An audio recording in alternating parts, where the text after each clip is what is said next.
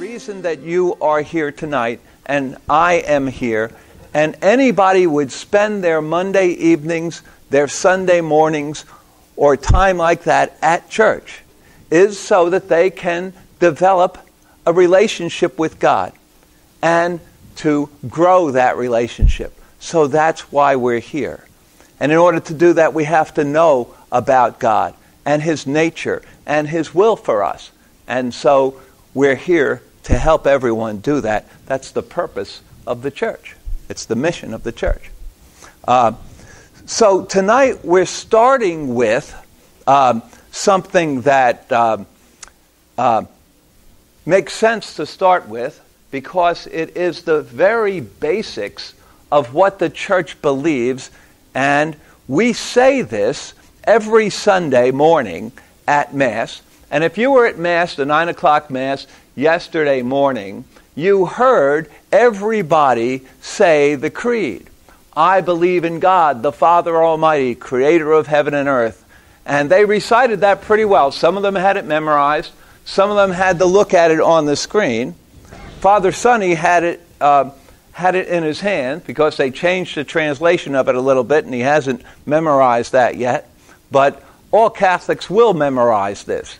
And this creed comes from the year 325, and there were creeds before that that summarized the basic beliefs of the church, the most fundamental beliefs. And that's what we're going to talk about tonight. But before I start talking about that, I just want to do one thing for you. By the way, if you need a Christmas gift, and somebody's asking you, what should I get you for Christmas? I have a couple of suggestions.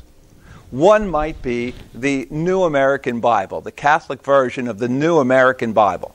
Okay? And the reason why I say the New American Bible, there's a red letter version where the words of Jesus in the New Testament are in red letters, so you can easily find them. That's a good thing. But another reason that the New American Bible is the one to have is because when you go to Mass and you listen to the readings, they are this translation instead of some other translation. And it is in modern English. If you ever heard or read from the King James Bible, and some churches use that exclusively, then it's kind of confusing because it's using very old English that sometimes is hard to understand. But this uses modern English, so it's easy to understand.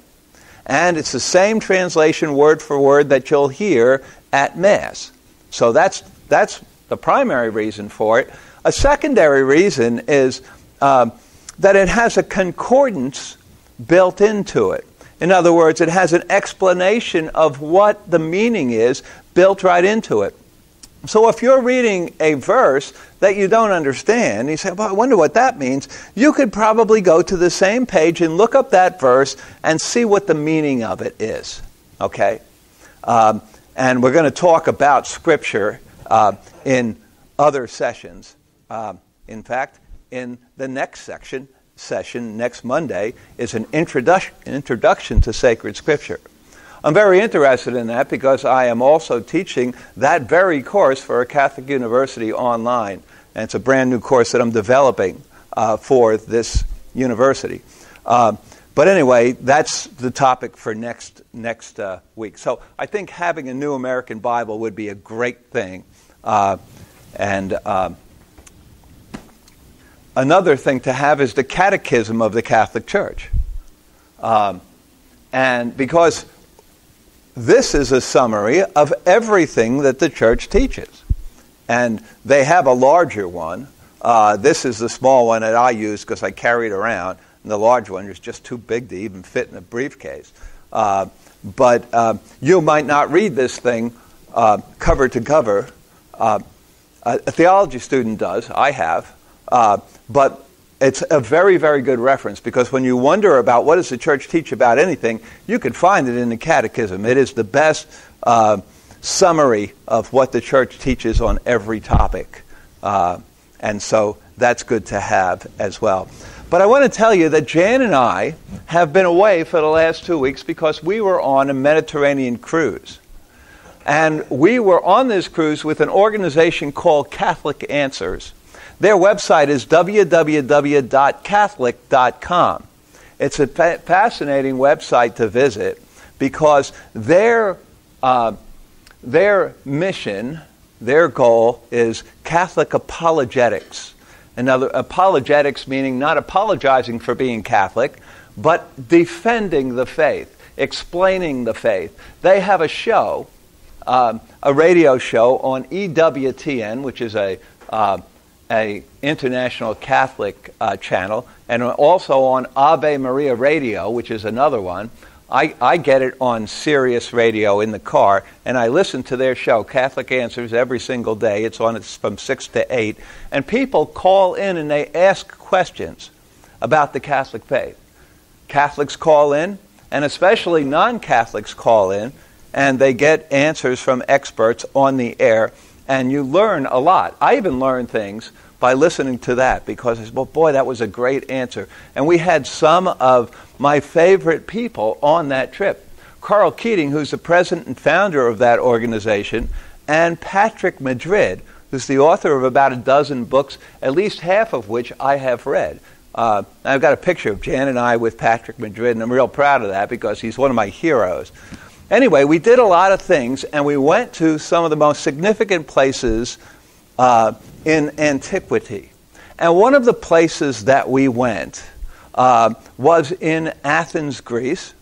And we found the place, the Acropolis, where Paul went when Paul visited Athens.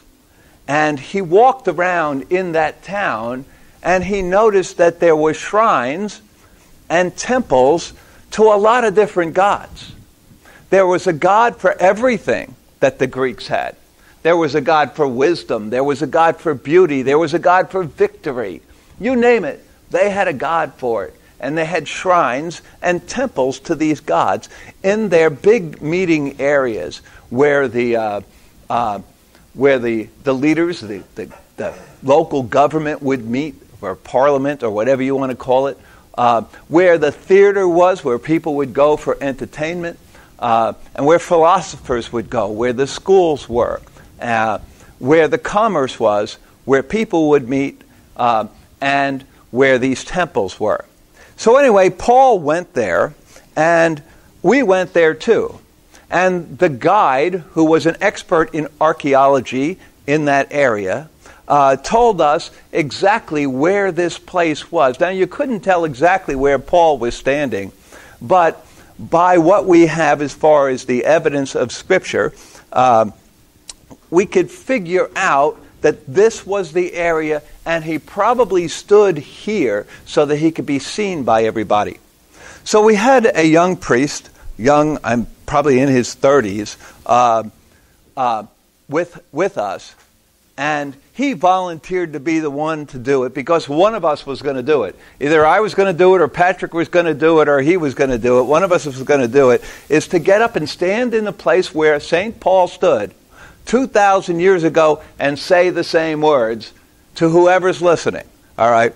And so this is what the speech was. It's in the 17th chapter of the book of Acts. The book of Acts in the New Testament was written by Luke. Luke, who wrote the Gospel of Luke. He wasn't one of the 12, but he was a good writer. Some traditions have that he was a physician, and he was writing to the Greeks. You know, so so he was writing what he had learned from the oral teaching and preaching that was handed on by the apostles. It's called in Greek the kerygma. That's where the faith really comes from. That's where the New Testament came from. The oral preaching and teaching of the apostles as they handed it on to the next generation. And one of those people were Luke. He wrote his gospel, and then he wrote the rest of the story. And that's the book of Acts. What happened after the resurrection? How did the church grow, the infant church? All right, so here's Paul's speech. And I just imagined him standing there as Father Eric was standing there, and he screamed out as loudly as he could, and about 200 people were gathered, and he said, "You Athenians, I see that in every respect you are very religious. For as I walked around looking carefully at your shrines, I even discovered an altar inscribed to an unknown God." Now the Greeks did that because they had a God that they made up for everything. And in case they missed one, they had an altar to an unknown God, just in case. So anyway, Paul goes on, "What therefore you unknowingly worship, I proclaim to you. The God who made the world and all that is in it, the Lord of heaven and earth, does not dwell in sanctuaries made by human hands, nor is he served by human hands because he needs nothing. Rather, it is he who gives to everyone life and breath and everything. He made from one the whole human race to dwell on the entire surface of the earth, and he fixed the ordered seasons and the boundaries of their regions, so that people might seek God, even perhaps grope for him and find him. Though indeed he is not far from any of us. For in him we live and move and have our being, even as some of your poets have said. For we too are his offspring. Since therefore we are the offspring of God, we ought not to think that the divinity is like an image fashioned from gold, silver, or stone by human art and imagination. God has overlooked the ignorance of the past, but now he demands that all people everywhere repent, because he has established a day on which he will judge the world with justice through a man he has appointed, and he has provided confirmation for everyone by raising him from the dead. Speaking, of course, of Jesus.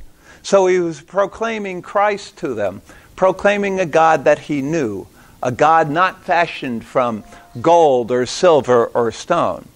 Now, he didn't do well in that area, and the reason he didn't is because the silversmiths and the people who made these images of the gods made a living by their art, and they protested against Paul. So in some places the church grew quickly, in some places it grew less quickly for one reason or another. But we thought, and I'll tell you some other stories as we go along about that trip. But it's just great to walk in the steps of St. Paul, or to go to Jerusalem or someplace like that, walk around the Sea of Galilee in the footsteps of Jesus and the apostles themselves. If you ever get a chance to travel to that area, take advantage of it.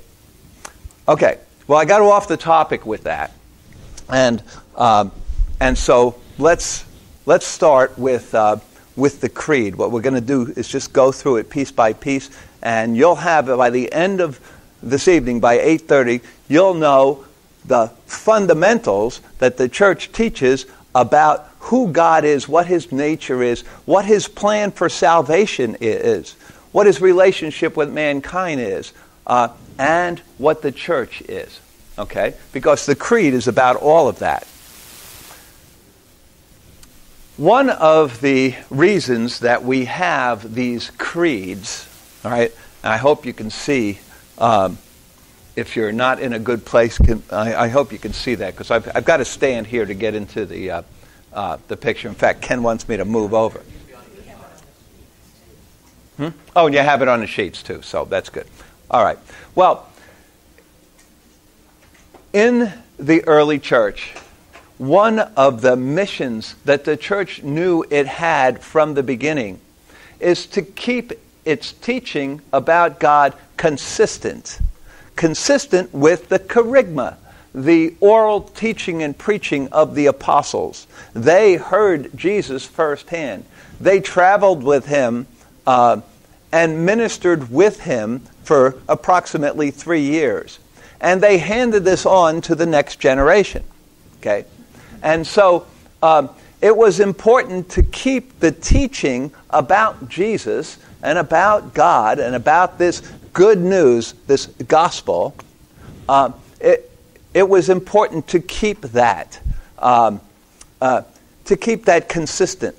And so, from time to time, people started teaching things that were inconsistent with what the church taught from the beginning, and they were called heresies. And the people who did that were called heretics. And sometimes somebody starts teaching something inconsistent with the original teaching, and the church has to come together, all the bishops and the Pope.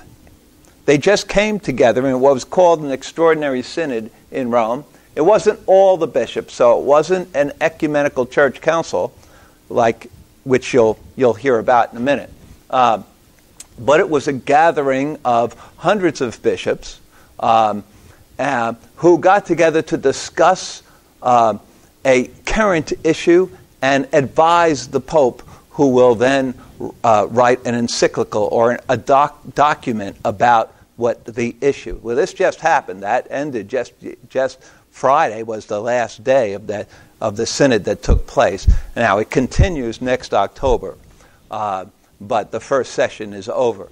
Anyway, at the time, in the second and third centuries, beginning of the 4th century, there were some heresies, and I don't want you to have to know or remember all of them, because there are so many isms that it can get confusing. So I'm just mentioning these three because these were the three most important of them, most common.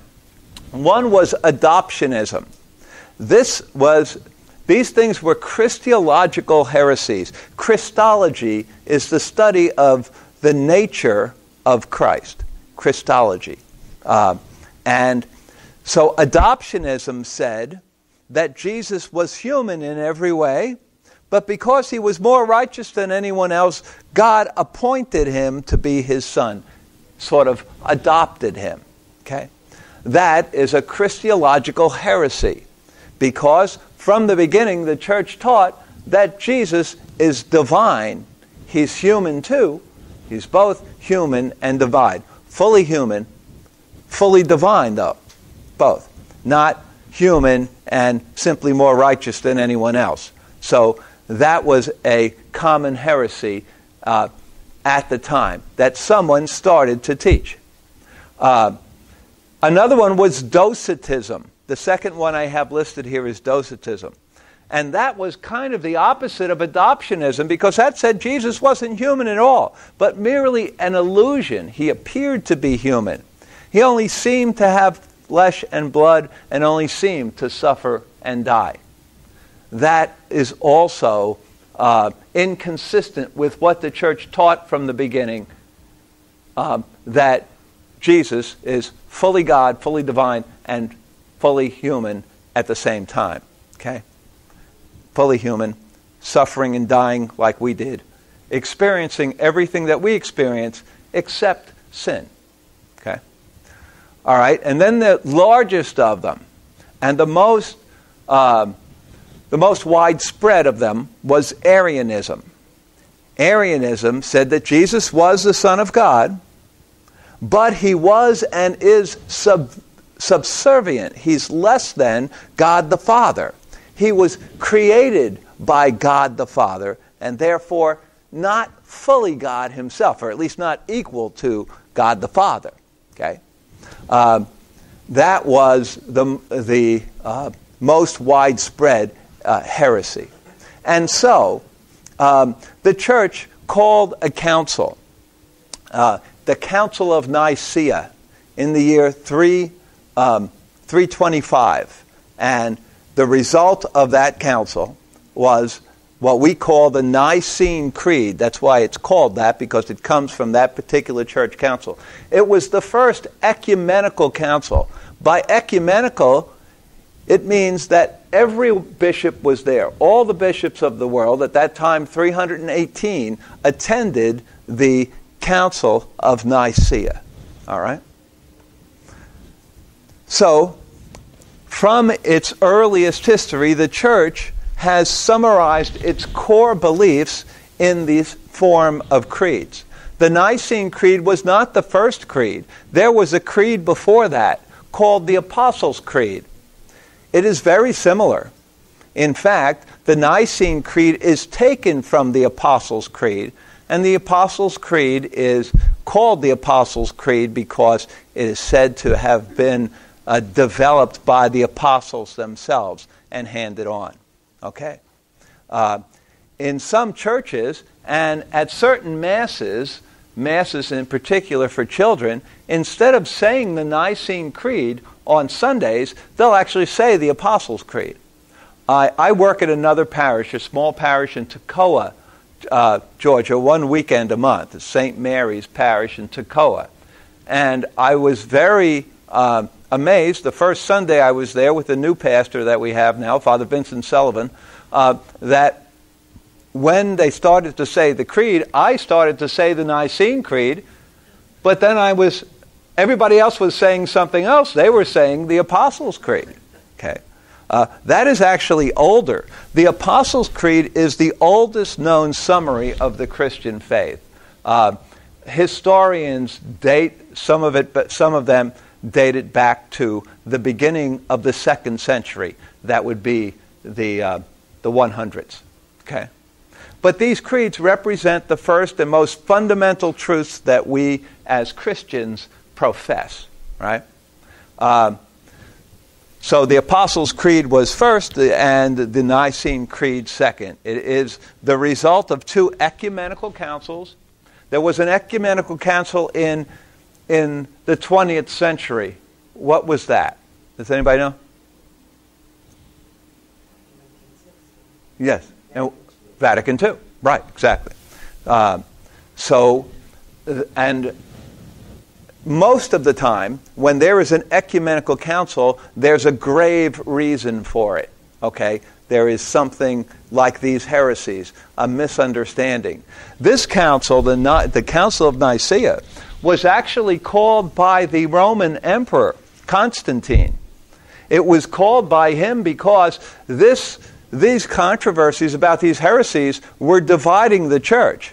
And the church was so connected to the Roman Empire that it started dividing the Roman Empire too. So Constantine said to the Pope at the time, hey, we got to have a council. Get all your bishops together and let's straighten this out so that what the church has taught and preached from the beginning is known by everyone and we can put an end to these controversies. And so they did. There was another council in 381. It was the Council of Constantinople. That's the modern city of Istanbul, Turkey. We were there too on that cruise. The final draft of the Nicene Creed came from that Council of Constantinople in 381. These creeds existed before the New Testament canon existed. And I go, whoa, what are you talking about? The New Testament is older than that. It is. Every book, all 27 books of the New Testament, were written by the end of the 1st century. However, the canon didn't exist. In other words, the list of the 27 books, canon simply means a list. The list of the 27 books didn't exist until these 2 local councils, Hippo and Carthage, are 2 cities in North Africa. Okay? St. Augustine was the bishop of Hippo. Well, these councils were the ones who made the final decision on those 27 books that we know now as the New Testament. And every Christian of every denomination uses those exact same 27 books.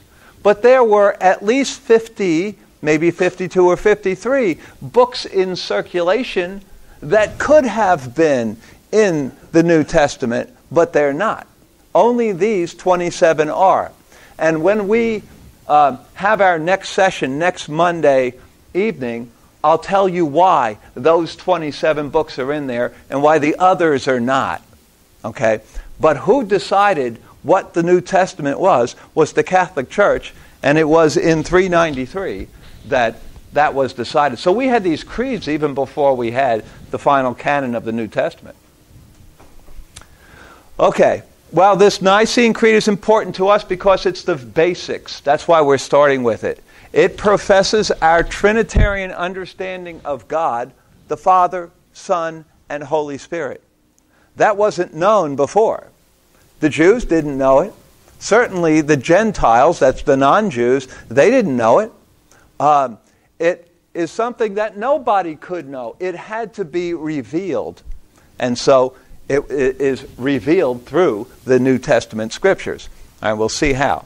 And the Creed also professes our belief in one holy, Catholic, and Apostolic Church. They are the four marks of the Catholic Church. One holy, Catholic, and Apostolic. And on your way out, if you want, Ken's not going to like it, but I'm going to go over here. I'm going to put these over here. This is an article that I wrote about the four marks of the church. So if you want that article, just pick it up on your way out, okay? Those are called the four marks of the church. One, holy, Catholic, and apostolic. So if you're ever in trivia and somebody asks you, what are the four marks of the church, you'll know the answer, though they're unlikely to ask that. It's funny, and in trivia, and we used to go to one all the time in Snellville, and I always complain to people that I don't really know anything except two subjects. One of them is audiology, the study of the ear, hearing, and balance, because I've been in that all my life, all my adult life. The other thing is religion. So it's either audiology or religion, or I don't know. So people have conversations about other things, sports, TV shows, movies, novels, and those are the kinds of things that are in trivia questions. So unless you get one on the Bible or something like that, then my ears perk up. Oh, I know that one. But most of them I have no idea. Jan knows a lot of those, but I don't. But okay, so the four marks of the church, and there's an article over there about that if you want. Okay, if someone was to ask you what are the basic beliefs of the Catholic Church, these would be it. And these are summed up in the Creed. That God, one God, we're monotheistic, one God, not polytheistic, which would be multiple gods like those people in ancient Athens, Greece. One God is the creator of all that exists. The universe didn't just spring into being by itself from nothing. It was actually created by this one God, the creator. And this God wants a relationship with each one of us. That's called theism. Theism is believing in a God who created the world and all living things, including mankind. Mankind's the peak of his creation. And he wants a relationship with human beings. That's theism. If you believe that God created the world, but then he just sits back and watches what happens and doesn't have a relationship with human beings, then that's not theism. That's deism. That's a different type of belief. But God reveals himself to us in human history, and we have a lot of human history right here. The Bible is the history of salvation. Okay? So God reveals himself to us in human history and calls us, each one of us, to a relationship. And everybody here in this room is here because they want to be here. And you want to be here only for one reason. You want to know God and have a relationship with him. And we're here because the church's mission is to help that happen. Jesus Christ is the fullness of God's revelation. He reveals himself in different ways. He reveals himself through nature. He reveals himself through the human mind. He reveals himself sometimes through science. He revealed himself a lot through scriptures. So that's why we call it the Word of God. But we didn't know God fully as far as his nature and his relationship with us and his will for our salvation until Jesus. That's why we say Jesus was the peak, the climax, or the fullness of God's revelation about his nature and his will to us. Faith is our response to God's call. Everyone here wants faith.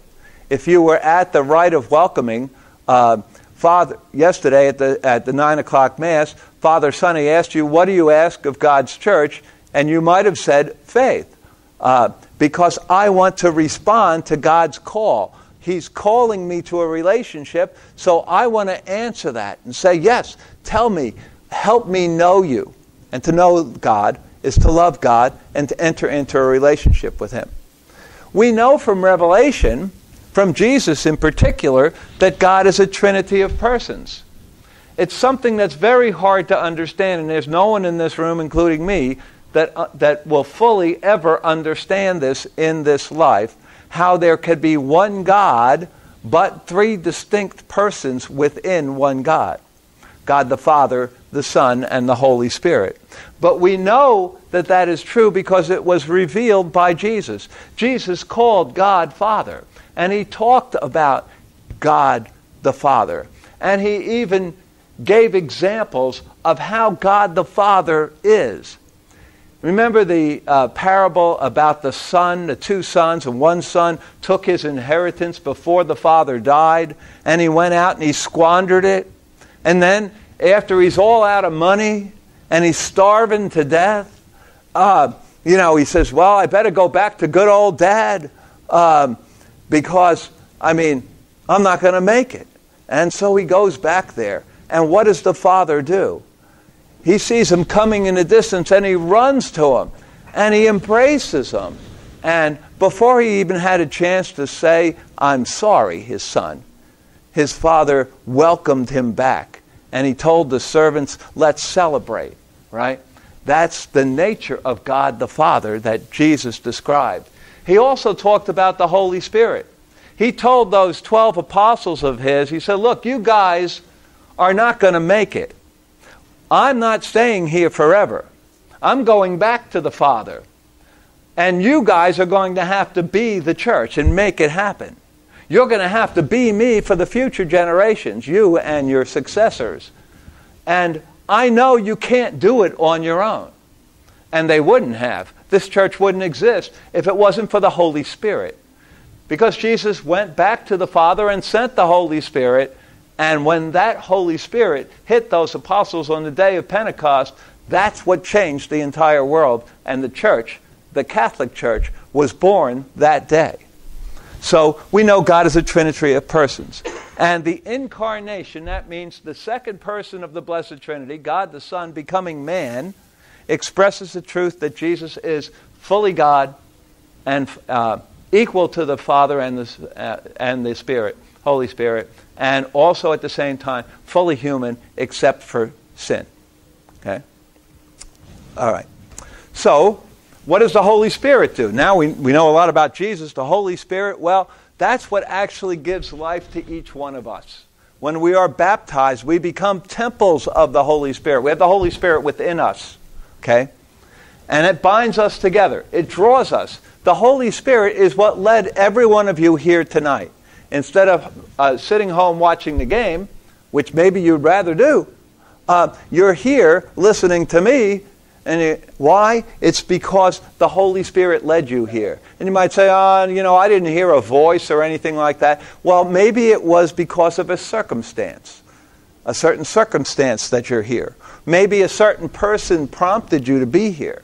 Whatever it is, the Holy Spirit uses people and circumstances in order to draw us together. Now, some people refuse that. They ignore it. They don't want to hear it because they want to live life the way that they imagine it. They want to try to be happy by acquiring things and doing things. But those people aren't happy. The only time anybody will be truly happy inside is when they become what they're called to be. And we're all called to be Christ-like. And we know that. Man, all of us, human beings, were made in the image and likeness of God. So unless we live in the image and likeness of God, we'll never be what we were created to be, and we can't be truly happy. Some of the people that have the most commit suicide. Now, it's hard to understand, and I'm not accusing anybody of anything. There are diseases like depression and things like that that cause problems. But there are many, many people, even celebrities, even recently that we know, that have had despair so bad they didn't have hope.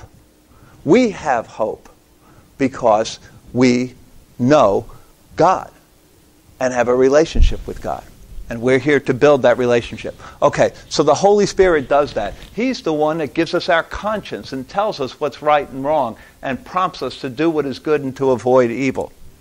The church is called the body of Christ because we are Christ to the world. We're a community of believers, right? So these creeds, the Apostles' Creed and the Nicene Creed, are summary statements about this community's core beliefs, right? And that's what we're going to take apart piece by piece. I'm going to skip these next two slides because we don't need them. If you were here on the very first night for the introduction to the Catholic Church, that was a few weeks ago, then you saw this slide because these are the fundamentals of Christianity. Not only the Catholic Church, but all Christian denominations believe in these 6 fundamental things. They believe in the inspiration of Scripture, that the Bible, though it was written by human authors, those authors were inspired by God to deliver a message to us, right? And we're going to talk a lot about how we interpret the Bible and everything next week. Don't miss that one. But we believe that Scripture is inspired. We believe, as we just said, that God is a trinity of persons, Father, Son, and Holy Spirit. We believe in the incarnation, the second person of the Blessed Trinity, Jesus Christ, becoming fully God but becoming fully man, and born of a virgin miraculously. That's the virgin birth, right? We believe that he suffered and died, and through his suffering and death, he reconciled the separation that had occurred between God and man. There is a consequence for every action. The consequence of sin is death. And by death, we mean separation from God, because God is incompatible with sin. And the history of mankind is full of sin. When we start to walk through the Bible, we'll see the first sin committed by Adam and Eve, and the next sin in their dysfunctional family when one brother murders his brother, okay? And so from the very first days of the human race, there was sin. And a separation between God and man. And that separation was atoned for. There was a reconciliation because of the sacrifice of Christ. That's what we mean by the atoning death. Jesus Christ physically and historically rose from the dead. This isn't something that's just spiritual. This is a physical, historical fact, the resurrection. And we also believe in the second coming, that at the end of time, Jesus will come back and judge the living and the dead. Okay? And so those are those 6 fundamentals that we have in common with all other Christians. I told the people on the first night about my definition for faith. I found it scrolling across computers in a computer lab at Auburn University several years ago, and I wrote it down and I never forgot it. And it's a good definition for us all to have here tonight, that faith is a relationship. That's important. I used to say faith is an attitude of absolute trust, but I changed it. I changed it to faith is a relationship, because it's a relationship between us and God. A relationship of absolute trust, a fundamental confidence in the power and goodness of God.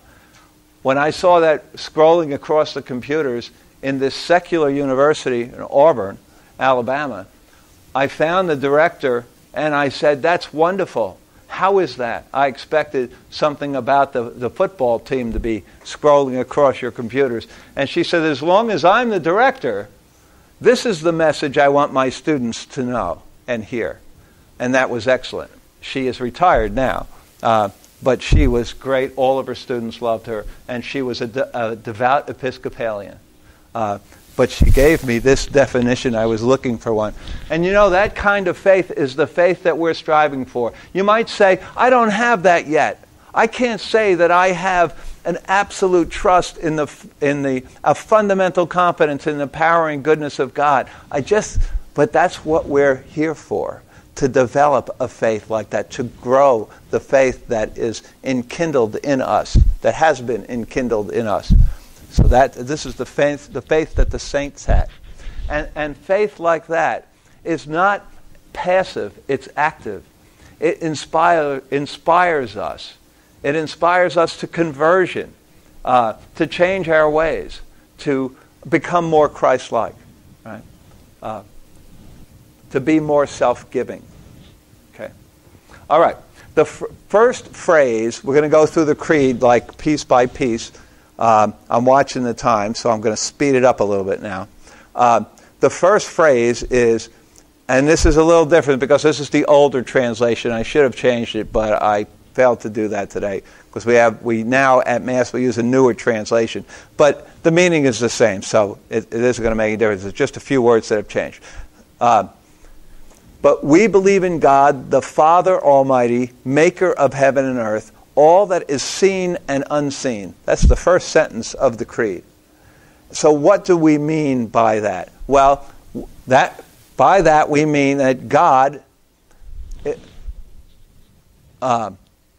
created everything, things that we see, like the visible universe, and things that we don't see, like heaven and hell.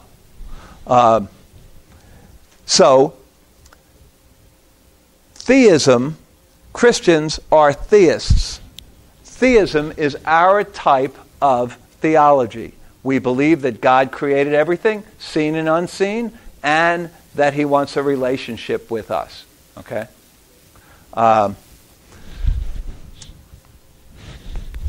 These are other things we talked about the other night. An agnostic doesn't know whether God exists or not. An atheist says He doesn't exist. A deist says, yes, He exists, but He's not going to have a relationship with you and I. A polytheist believes in more than one God. And a pantheist ascribes the attributes of God to something in creation. Somebody was asking me just this last weekend what I thought about them letting their children go and watch Harry Potter movies and buy Harry Potter books because they had a kind of witchcraft in them and things like that. That is pantheism. People are flying wands or creating magical, mystical things, things that only God could do. The attributes of God are being attributed to man and to objects. Okay, so that is pantheism. Witchcraft is an example of pantheism. If you think that you can use a Ouija board, or you could use tarot cards, or you could read palms, these are all forms of pantheism, right? I told that person, I think it's okay for a mature Christian to go and see those movies and read those books simply for entertainment, knowing it's a fairy tale, and knowing that if one believed that in their heart and soul and practiced it, then that would be pantheism. If one knew that, and they know it's fiction, it's fairy tale, it's entertainment, then it would be fine with me, is what I told the lady. Okay. On our first night when we did the introduction to the Catholic Church, we did this slide. This slide, even if you've seen it before, is very important because in order to have a relationship with anyone, you have to know them. And the more you know God, the more you will love God. So it is important for us to consider how we know God. You might say, well, you're trying to teach me something about God. How do you know? How does the church know? How does anyone know the unseen God? Right? Not the unknown God that Paul was talking about, but the unseen God. How do we know? Well, it's good for us to reflect on that. We know because partially it's inherent in the mind of man. People in generally are born seeking God. Almost everyone on earth believes that God exists. They might have a distorted image of God, like those guys that drove those planes into the World Trade Center on September 11, 2001. Their God is not the God that has been revealed to us. Their God is a God of hatred and revenge, a God of death instead of life. But it is natural for people to believe in God and seek to know Him.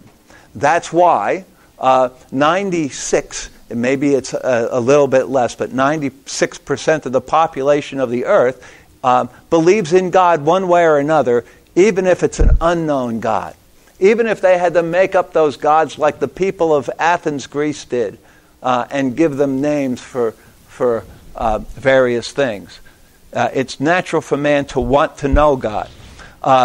And we know God from creation. When we see the universe and we see how complex human beings are, the peak of creation, if you just go and study the eye or the ear or any organ, you know the complexity of it. And you say, that couldn't have just happened. Even if it evolved, okay? There's nothing wrong with believing in evolution, but we believe that that was a method that God used to create the final product if He did it that way. So God is known from creation. He's also revealed through His Word in Scripture, which is the history of salvation, the history of revelation, ending with the peak of revelation in Jesus. We know that the knowledge of God or faith is a gift, right? Because Jesus said to Peter, when Peter came up with the right answer to that all-important question, the most important question that anybody ever asked anybody, when Jesus said to His disciples, "Who do you say that I am?" And Peter said, "You are the Christ, the Son of the living God." Well, when Peter said that, Jesus responded, "Blessed are you, Simon Bar-Jonah." Simon was his name before God changed it to Peter. Bar-Jonah just means son of Jonah. For flesh and blood didn't reveal this to you. In other words, you're not so smart that you figured it out yourself. My heavenly Father revealed that to you. Okay? So this faith is a gift, right? And God is revealed most completely in Jesus. Jesus showed us things about God that wasn't known in the Old Testament. That God is actually meek and humble of heart. You know, a completely different God than we see in some places in the Old Testament. God understood more fully in Jesus than was understood in the Old Testament. And that knowledge of God is made known to man in every generation, including 2014 here in Lilburn, Georgia, through the church, right? This is how we know God. So you're in the right place. Okay, so I believe in God, the Father Almighty, maker of heaven and earth. What are we saying? God's creative power is the origin of all that exists. God reveals Himself to us in a continuous act of self-giving. Let me describe how St. Augustine described the Trinity. He said, God the Father from all eternity poured out His self-giving love, infinite self-giving love, and begot the Son. The Son returned that infinite self-giving love to the Father, and the love between them is the Holy Spirit, who proceeds from the Father and the Son. Now that's the way theologians imagine or explain the Trinity. Because of what's been revealed, that's what we know, right? But God pouring out His infinite love from all eternity, before time even existed, okay? So that's why Jesus is not created. He's still eternal and equal to the Father. It's a mystery, something that we're not going to understand completely in this life. But God reveals himself in a continuous act of self-giving, giving himself to us.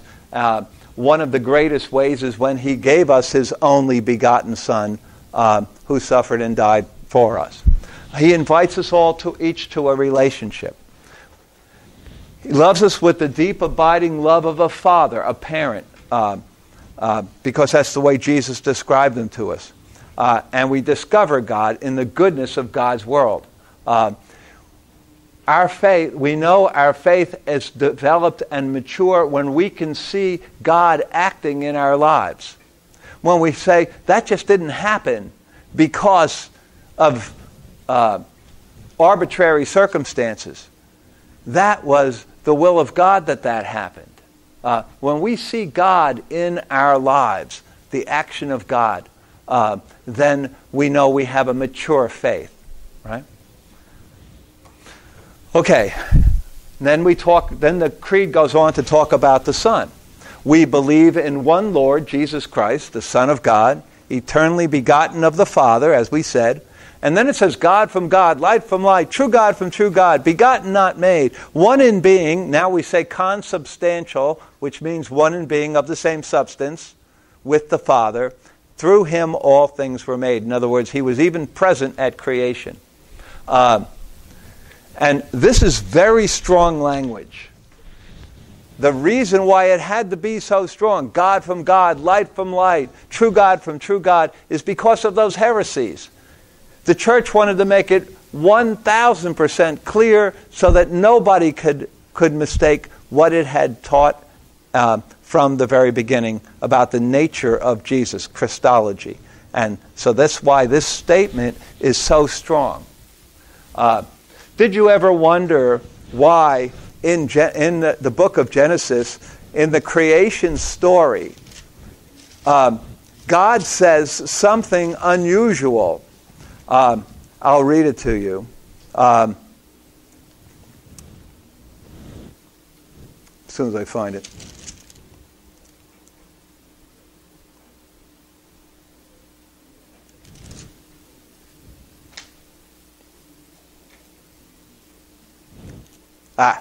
Then God said, let us make man in our image and likeness.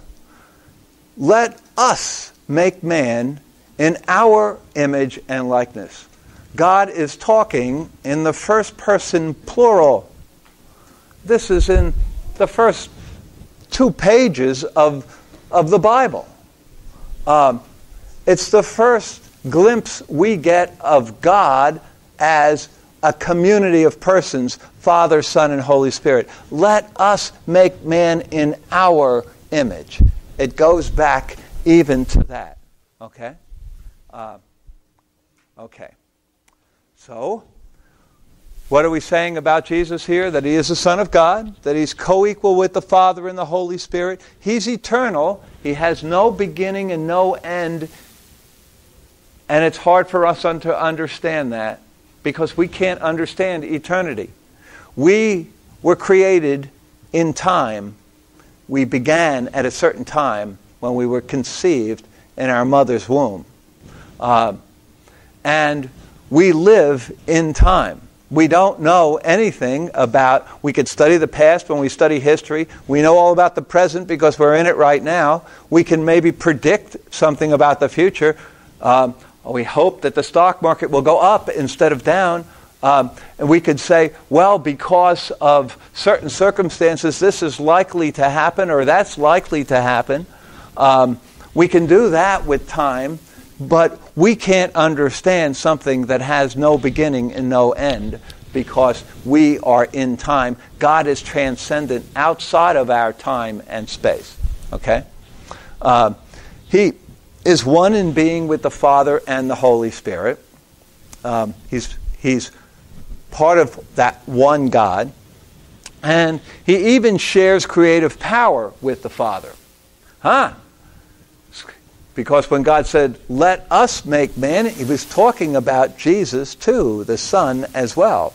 And John, John's at the beginning of John's gospel, here's what he says. In the beginning was the Word, and the Word was with God, and the Word was God.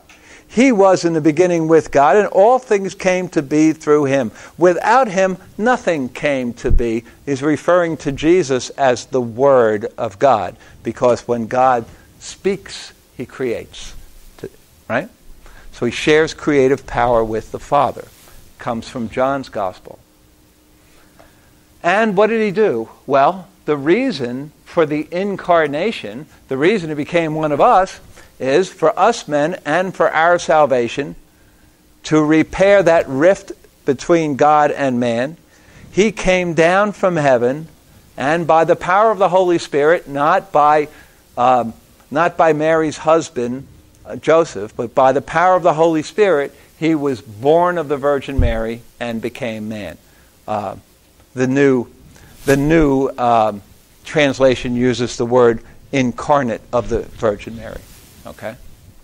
So we're expressing here our belief in the incarnation, God becoming man for our sake. Okay? There's a consequence for everything, and so there was no way to resolve this consequence except by the sacrifice that Jesus made. Okay, so this incarnation that we expressed in that sentence says it was God's plan for revelation and for salvation to send his Son to us. The incarnation. It was so that God could reveal himself fully and also reconcile himself and us. Jesus made all things new spiritually and reconciled all humanity with the Father. And through the mystery of this incarnation, God becoming man, Jesus is one of us, yet he was also God. And that's why he says, I am the way, the truth, and the life. No one comes to the Father except through me, because he is our path of salvation. He's our way to the Father. The incarnation. And then the creed goes on to say, for our sake, he was crucified under Pontius Pilate. Pontius Pilate was the Roman governor of Judea at the time. Judea, the southern part of Israel, where Jerusalem is. Right?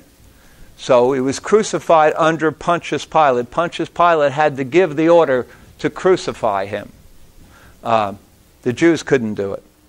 On the third day, after the crucifixion and death of Christ, he rose again in fulfillment of the Scriptures, because that had been prophesied even in the Old Testament.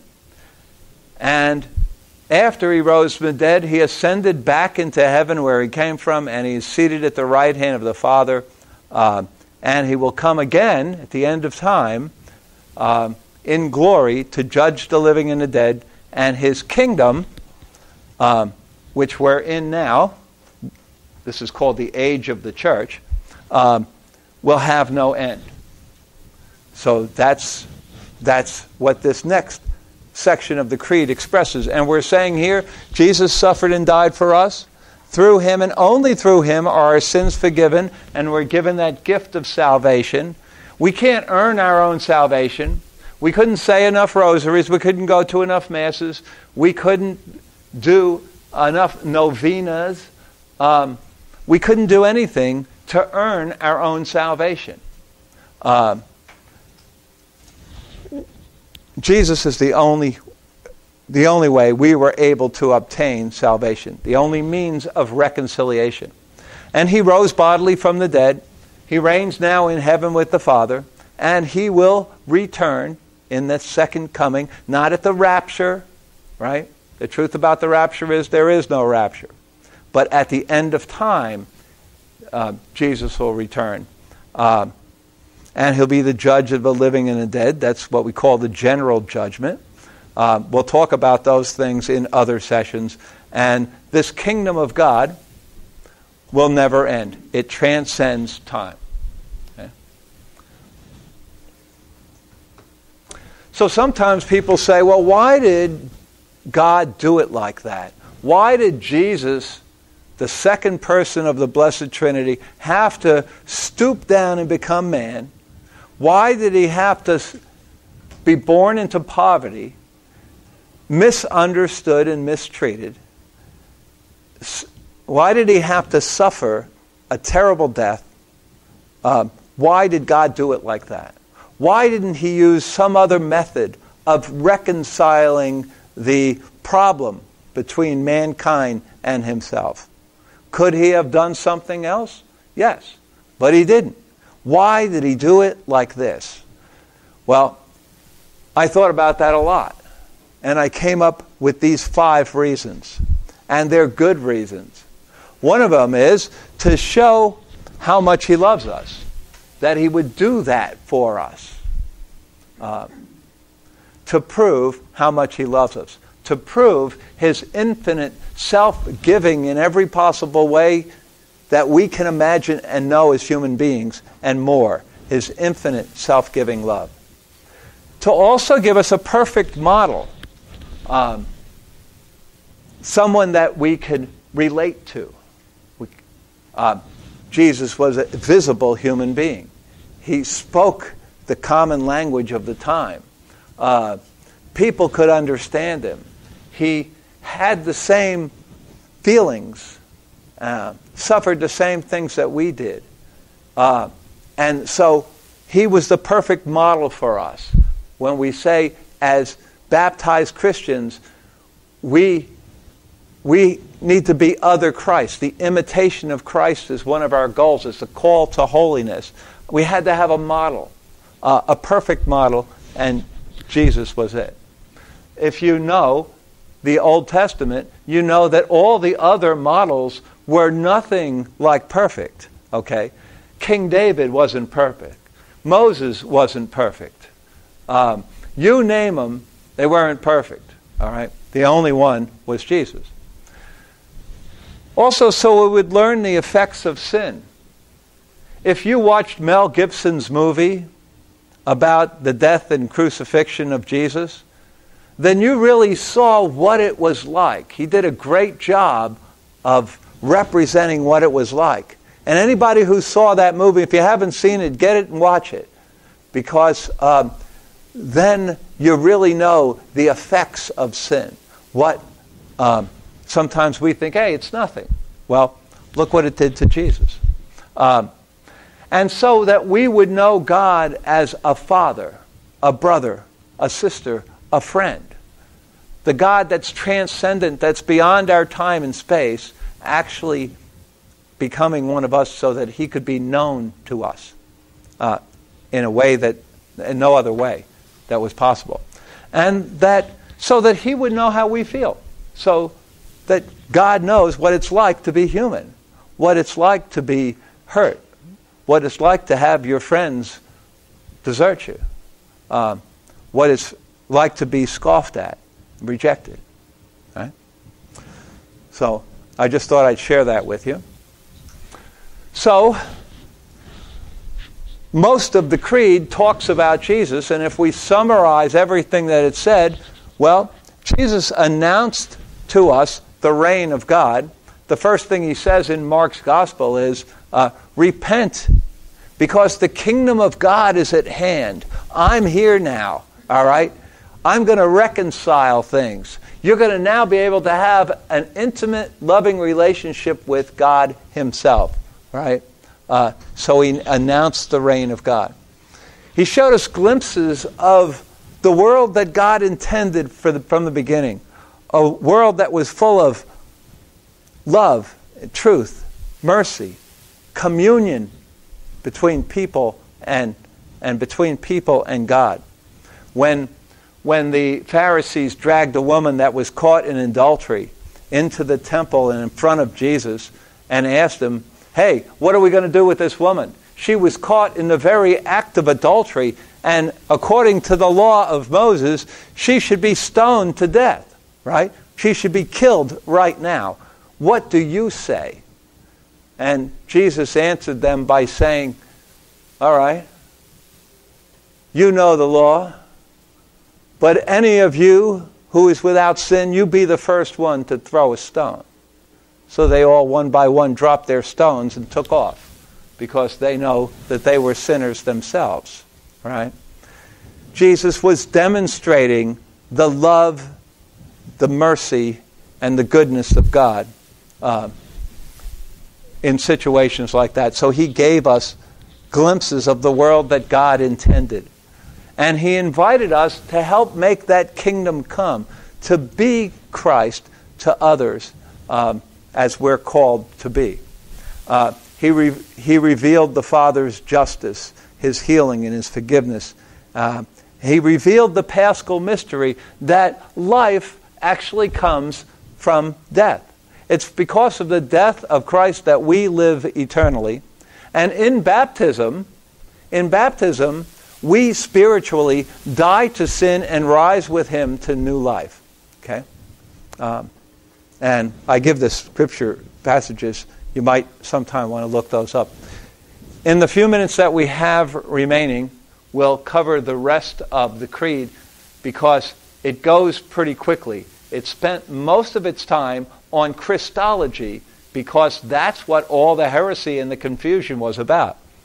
So it goes on to say, I believe in the Holy Spirit, the Lord, the giver of life, who proceeds from the Father and the Son, like we said. And with the Father and the Son, he is worshipped and glorified, and he has spoken through the prophets. Okay, he inspired the authors of the Scriptures. So what are we saying there? Well, God, the Holy Spirit is God too, like the Father and the Son. That Holy Spirit was shown very powerfully at Pentecost. That's when the Holy Spirit that Jesus had promised the apostles actually came and empowered them to be what they were called to be, the first bishops of the church. That same Spirit that we saw at work on the day of Pentecost is the same Spirit that we have today that binds this church together and calls the members of the church together. It's what inspires us to do what we do. It's the reason, the Holy Spirit is the reason that the church exists. Otherwise it would have been snuffed out by the Romans and the Jews long ago. It would never have made it past the end of the 2nd century, if that far. The Spirit is who reveals Jesus to us, right? When Peter gave that answer, you are the Christ, the Son of the living God, it was the Holy Spirit working in him.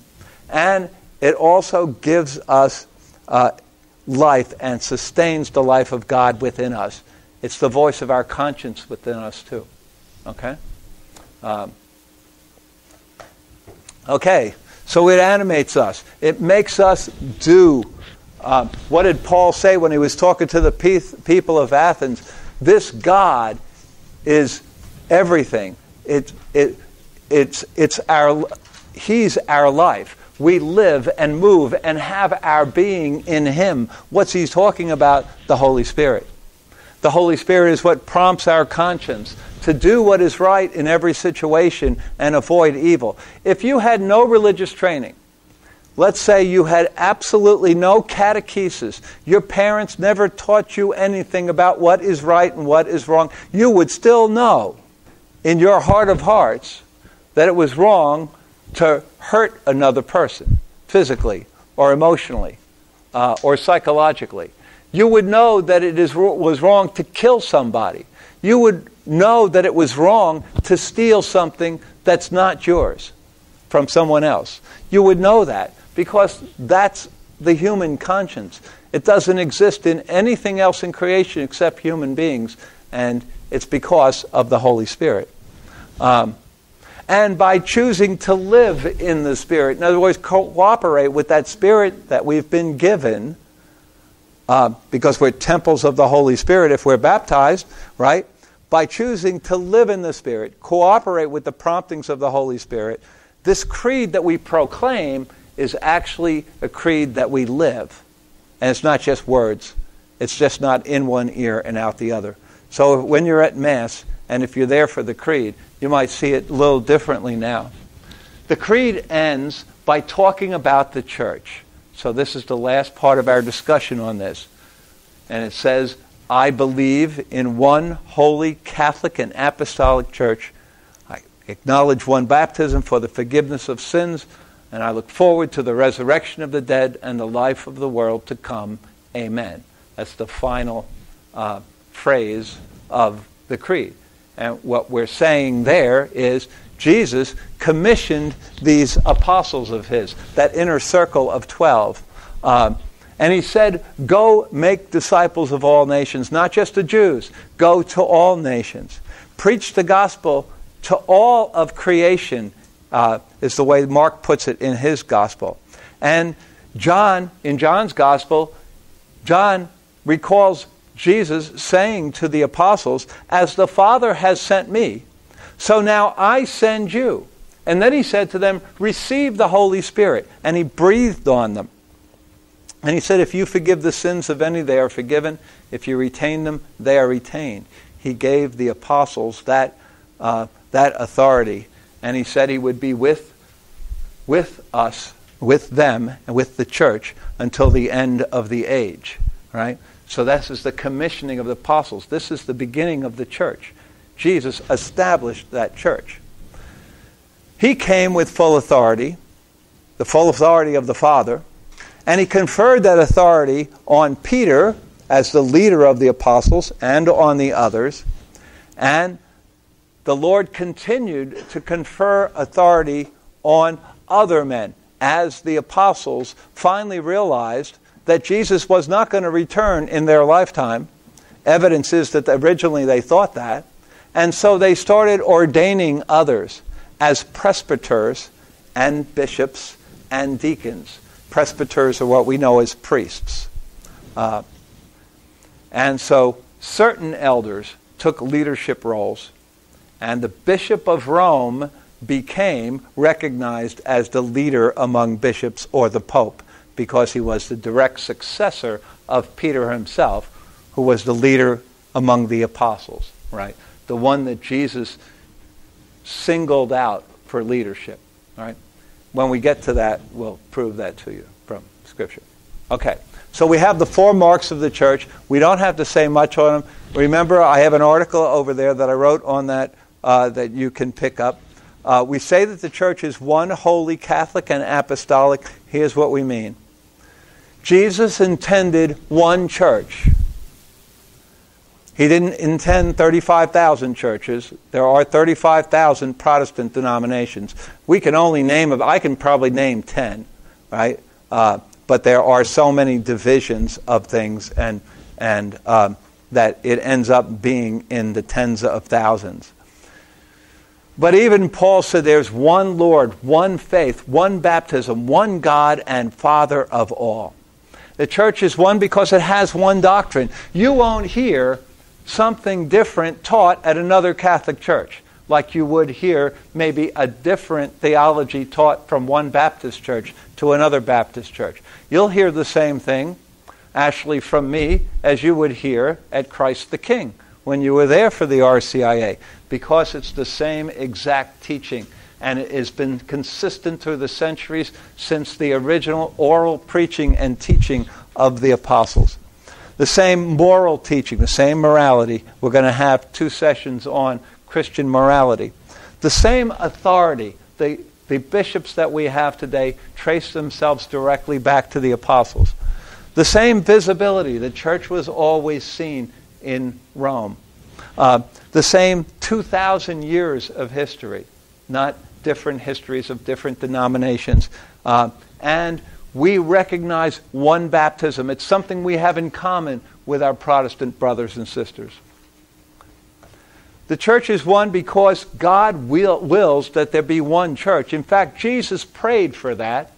In the 17th chapter of John's Gospel, we hear him pray to the Father and ask the Father by saying, Father, as you and I are one, may they also be one in us. He prayed for unity. And the early Christians prayed for unity too and understood how important it is. in Paul's letters to the churches that he founded in Philippi, like his letter to the Ephesians, or his letter to the Galatians, all of his letters to the churches he founds, he tells them to be united, to be one in mind and spirit and teaching. Right? The church is holy. Now, has the church always done the right thing? Is its history perfect? No. If you know European history, you know that because the church has human beings in it, there have been abuses. The church isn't perfect. But it renounces triumphalism. You know what triumphalism is? It's like me saying, well, I'm better than you guys because I'm Catholic and you're Protestant. Okay. That would be triumphalism. And the church renounces that. And it tells guys like me, never, ever profess that. Never proclaim that, because we renounce triumphalism. The church is more of a hospital for sinners than it is a resort for saints. Okay? That's because Jesus said, hey, I have come to save the lost. I've come to save sinners, not those who have no need of repentance, even though there is nobody like that. So the church, even though it's holy, it is full of sinners as well. That's why it has the history it has. But the holiness of the church is evident in the lives of many of its members, especially if you read the lives of the saints. You see a lot of holiness. And the majority of priests and bishops and deacons are holy, dedicated people, dedicating their lives to God and to the church. And the church promotes that type of life. The church asks some people like priests and nuns, to give up everything, give up family, give up everything, and live entirely and completely for God and God alone. It promotes that. The church is holy because it belongs to Christ. Christ instituted the church when he said, "Thou art Peter, and upon this rock I will found my church." He came and died to cleanse that church. The church is apart from the world, right? Paul says that. Be in the world, but not of the world. Okay? Be different. The church is actually sometimes called the second sacrament, because the most fundamental definition of a sacrament is a visible sign of God's invisible grace. Okay?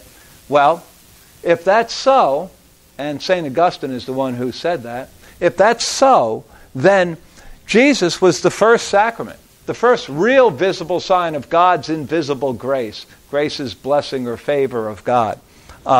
So the church is the second sacrament, because now the church is Christ here in the 21st century. Christ is present in the church through the church's people. All right? Thanks. All right, the church is Catholic. Catholic, we see way back. I have this book, and I'm going to recommend it to you. The Faith of the Early Fathers. It's what the people of that next generation, guys like Ignatius of Antioch, what they wrote and said. And when you read that stuff, you go, boy, is that Catholic. We'll talk about that a lot. But the year is 110, the first time we have written evidence of the church being called Catholic. 110, all right? The Apostle John just died a few years earlier, and the church is already called Catholic, right? It's meaning universal. All the churches that were founded by the different apostles, and a lot of them founded by Paul in different places, in Corinth, in Rome, and Philippi, all those places, those churches all together were Catholic, universal, right? And the church, unlike others, is universal. It invites all races, all classes, all nations. The church is a worldwide family. You will find the Catholic Church in every nation. And it comprises not only the people alive on earth, but we believe, because we say this is a church militant, there's also the church victorious, because they're in heaven already. And when we get to it, we'll talk about this state of purgatory. that there might be some people who haven't made it to have died but haven't made it to heaven yet. They're on their way, and they're in a place called purgatory. Well, that's part of the church too. So that makes it even more Catholic, more universal.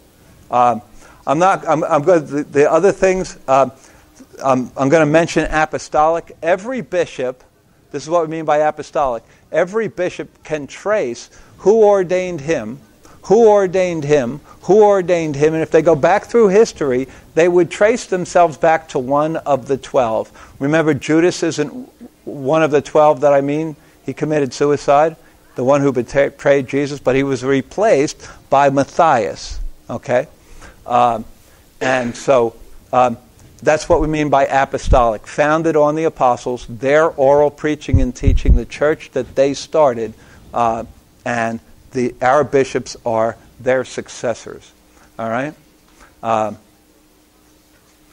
And so I could only end by saying the church is today, in 2014, here in Lilburn, what she has been called to be, the sacrament of salvation, the means to develop and grow a relationship with God until the end of time. That's why we're here, folks.